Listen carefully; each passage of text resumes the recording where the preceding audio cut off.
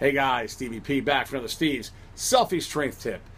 This is a very special, high alert selfie strength tip. And this goes out to all the teen lifters out there, all the noobs that are young guys and they're just starting out on this world of building muscle and building strength and whatnot.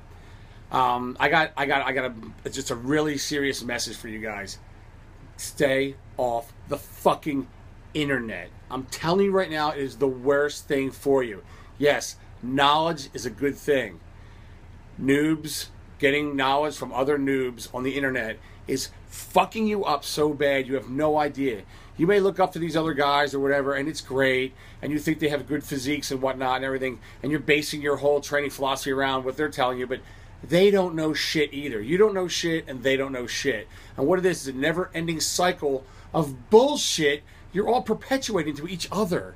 I cannot believe that I actually see people on the internet, these kids, these young kids, and again, this isn't a rant against anything. I'm not trying to sell you anything. All I'm trying to tell you is stick with the basics. Get back to basics.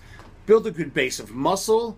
Build a good base of strength by doing basic exercises with basic sets and rep patterns. Work hard. Eat good. Eat big. You don't have to constantly be cycling carbohydrates and doing this and going to a bulking phase, going to a cutting phase. You're 15, you're 16, 17 years old, and you're a skinny stick. The worst thing for you is having low carb days, high carb days, light days, heavy days. It should be eating big all the time, training big all the time. Build that fucking muscle. Once you have the muscle, which may be years from now, I mean way down the road, then you can cut that muscle up into something. Right now, you have nothing to cut.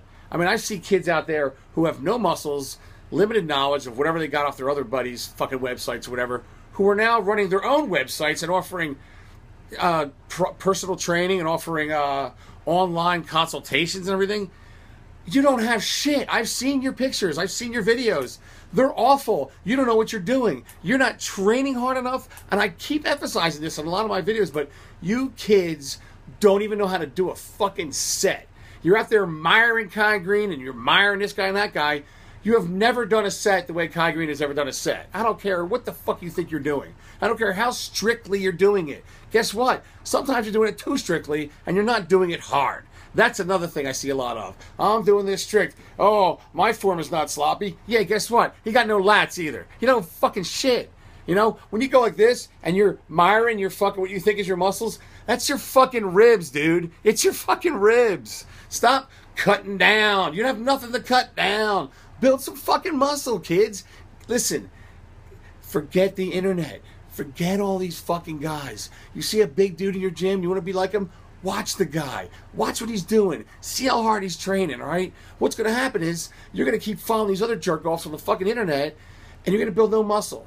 3 or 4 years down the road, now you're 21, you're 22, and then you decide that for some reason you're some kind of genetic anomaly and you can't gain muscle, and then you start going to the steroid forums. And now you're following other morons cycles of how you should be taking your steroids and your drugs and your God knows what, because you don't know where it's coming from, who's making it, where you're getting it, what it even is, but you're taking it anyway because you think something's wrong with you, you couldn't gain muscle all this time.